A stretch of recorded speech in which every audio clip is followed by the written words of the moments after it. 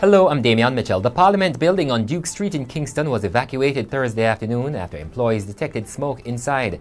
Firefighters from the York Park Fire Station said the smoke was coming from an overheated air conditioning unit. And the thieves last night broke into the Parliament building. It's understood that they entered the office of the Senate President as well as that of the Speaker of the House and stole computers and a flat-screen TV.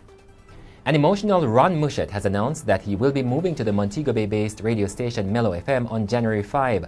The disc jockey who resigned from Irie FM last week will occupy the 9 a.m. to 1 p.m. slot. The body of a Chinese businessman was on Thursday afternoon found with its throat slashed in Hayes, Clarendon. 26-year-old Zhong Peng had left his supermarket in May Pen on a taxi en route to his other business in Lionel Town, but never made it. In sports, Jamaica is hoping to host the next America's Federation of Netball Associations Championships in 2016.